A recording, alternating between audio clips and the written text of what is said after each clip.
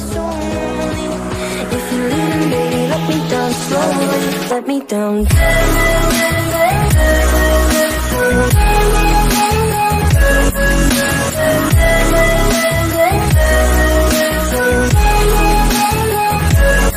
me down.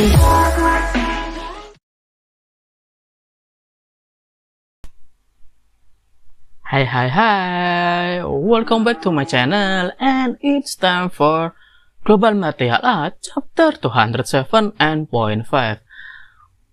Since Fang Ping was not the one who defeated the cult powerhouse, they gently asked Fang Ping to hand over the head marrow that he found to the masters, because it's not impossible that the masters will return the head marrow.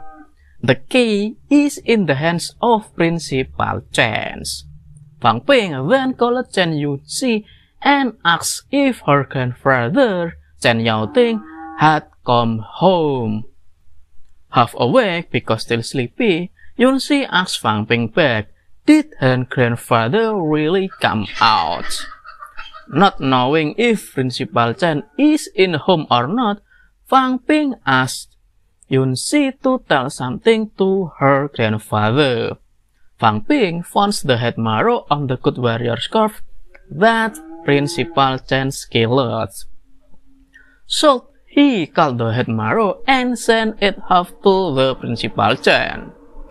Principal Chen suddenly shouts, and it's fine as Fang Ping cuts the head marrow and sends to him halves. Fang Ping himself is very surprised to hear Principal Chen suddenly interrupt his conversation with Chen Yunxi. Isn't Principal Chen's brain feel ashamed of eavesdropping in his granddaughter's room in the middle of the night? After Fang Ping hung up the phone, Principal Chen didn't know what trick that Fang Ping was playing again. Calling Yunxi in the middle of the night in that tune, Principal Chen assumed that Fang Ping was bullying Yunxi. Principal Chen then determines that he would support his granddaughter.